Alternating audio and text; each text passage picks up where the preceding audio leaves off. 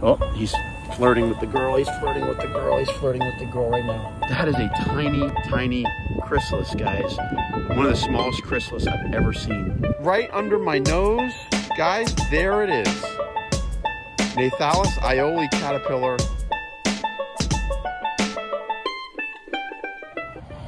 All right, guys, I want to do a video on Nathalis iole, the Dainty Sulphur.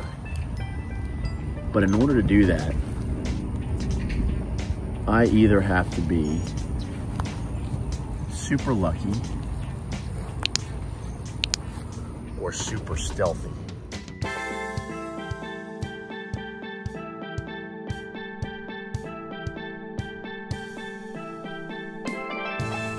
Nathalis iole caterpillar. Girls have this more of a mottled brownish hindwing, and I'm going to show you both of them.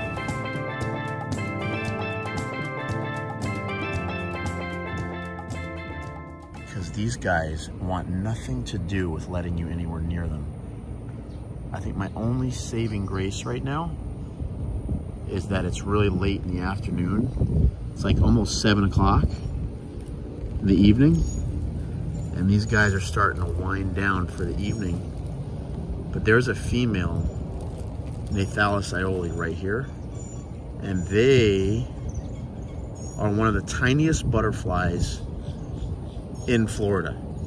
They've got about an inch wingspan.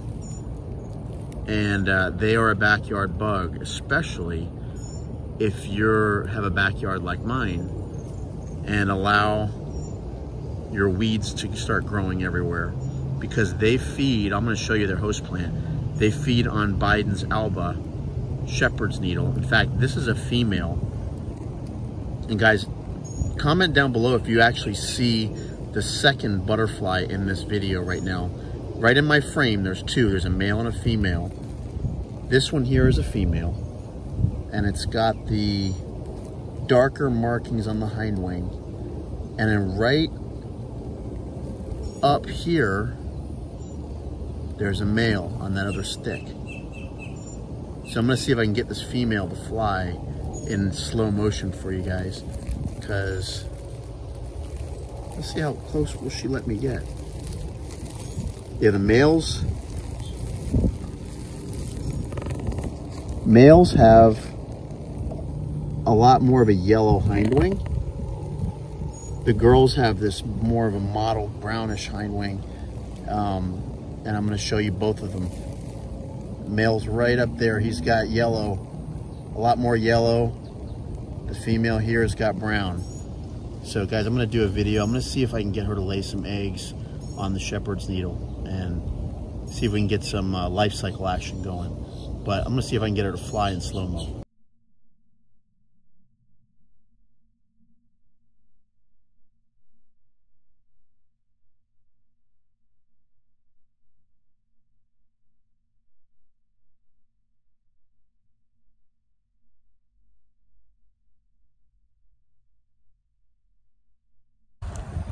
All right, folks, so I showed you up close a female before. In fact, there's a female. She just landed again right here. She's got orangish on the inside of her wings. Can't really, it's almost impossible to show you while they're flying around. But let me show you, there's a male. See, the male is a lot more yellow. I'll see if I can get, if he'll land, see if he'll settle down. Oh, he's flirting with the girl. He's flirting with the girl. He's flirting with the girl right now. Look at him. She's saying no thank you. She is saying no thank you. Look at that. All right, so there's the female. Let me show you the male. The male is way more yellow. Oh.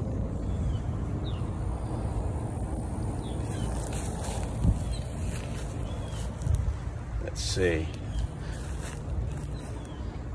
They don't fly very far, but boy, are they a pain in the butt. Let's see.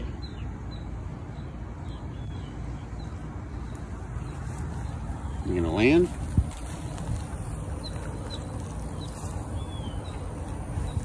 All right, here's another. Okay, there's actually two females on the same flower right there, guys. Two female Nathalis iole on the same flower. These things are everywhere. In fact, this is actually their host plant. Biden's alba, shepherd's needle. Guys, they call it that because of these ridiculous seeds that they have. And these guys here, these seeds, if you catch on your socks, they will stick in your socks. And that's what they call them. And guys, this is the flower. We know them as Biden's, we know them as shepherd's needle. It's a composite. And the larvae feed on the new growth of this stuff. And they really thrive in well-mowed areas, like a backyard that is not very well taken care of, like this one. And, you know, the grass, St. Augustine grass will weed these out, but when the St. Augustine grass is not healthy, Biden's comes out and they will take over. So, guys, this is the host plant. So what we're gonna do is we're gonna get a female or two, and we're going to put them into a little cage with some of the host plant. In fact, we may not even need to. You know why? Because I just found a few eggs. I just found eggs, guys. No need to cage them up. We could cage the females up and get eggs, but we don't need to, because right on the tips of this bud right here, you can see these little tiny yellow things. Those are actually eggs. The newer ones are cream colored. They last about 3 days, and then they start turning yellowish or deeper orange color, like the one actually on the flower bud. And that, guys, those are eggs. Those are eggs. And actually, this plant is loaded with eggs. And I have a feeling that if I were to dig this plant up, which I'm going to, because it's actually a weed in my yard, if we were to dig this plant up and bring it inside, I'll bet you we'll find some caterpillars.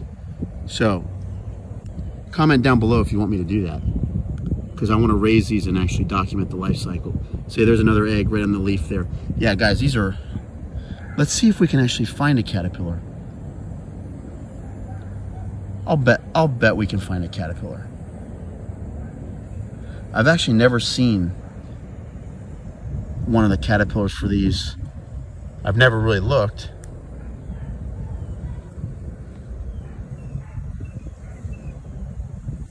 I'm really not sure where they rest or how they act. Okay, I'm actually sitting down in my grass here. Guys, these are tiny little bugs. And I'm looking, see how there's eggs, there's even more eggs. Look at the eggs, guys. I've got 3 eggs on this little tiny stem right there. 3 eggs right there. Now the trick is, where are the caterpillars? Where would they be? Let's see, maybe we can find one on a little bit more of a mature plant. I see eatings in the leaves.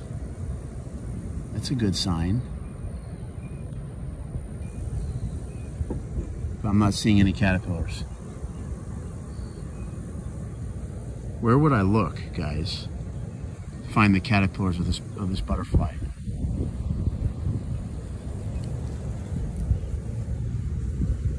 I'll tell you what I'm going to do. I am not seeing caterpillars at all, just by doing this cursory look. And I wonder why. I wonder where they are. So guys, what I'm going to do, I'm actually going to unroot this little plant right here, and I'm gonna put it in a baggie, and I'm gonna see if we can find a caterpillar, because I guarantee they're in there. In fact, there's so many eggs that it's very surprising. Like this leaf right here, guys, has larval eatings on it. And I'm seeing evidence of the caterpillars, but I'm just not finding the caterpillars themselves. All right, guys, I'm trying my best to show you the difference between a male and female Dainty Sulphur. There's a male right here. There we go. He's starting to cooperate a little bit. And hopefully you can see the difference between the male and the female. The female is a lot darker on the underside, and the male is a lot more yellow. The girls seem to be a little bit more cooperative too. These guys are just a pain in the butt. All right, I think I showed you enough there. So now here's what I'm gonna do, guys. I'm coming over here to this shepherd's needle plant, this weed in my yard that's got plenty of eggs, which we've already seen. There's eggs all over the place. They're so tiny. Eggs in here on the buds there. And what we're gonna do is we're gonna uproot this entire plant, and I'm gonna put it in a Ziploc bag. I'm gonna photograph it inside with my macro lens, but also I'm betting that there's gonna be some caterpillars on here, and we're gonna find them inside. That's the goal, guys. That's what I'm gonna try and do. So I'm gonna put the phone down, my camera down for a minute, so that I can do this. I'm gonna need 2 hands, and then I'll take it inside and see if we can dissect this thing and find some caterpillars. So let's get to it. All right, guys, so I found something cool. I haven't found a caterpillar yet, but I did find a pupa. So that is a first for me, guys. Nathalis iole pupa, Dainty Sulphur, right there. They pupate on the undersides of the leaves with a girdle, almost like a swallowtail caterpillar or a swallowtail chrysalis. And you can see how small this thing is compared to my thumb. That's a tiny bug, dude. That is a tiny chrysalis, guys. One of the smallest chrysalis I've ever seen. But there it is. That is super cool. Now, we've got eggs, we've got pupa, and we've got adults videoed. No need to raise them because I've got all that in the video here. But the one thing I'm missing is a caterpillar.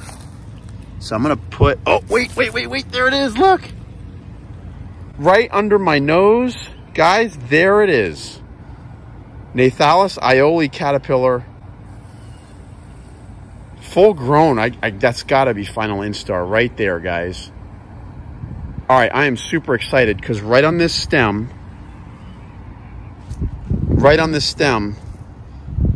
I've got the caterpillar. All right, Lorenzo, you got a fish? My son's got a fish. What you got? I'm not sure it's on a gar. Is that a gar? Well, son. I used my last shiner on.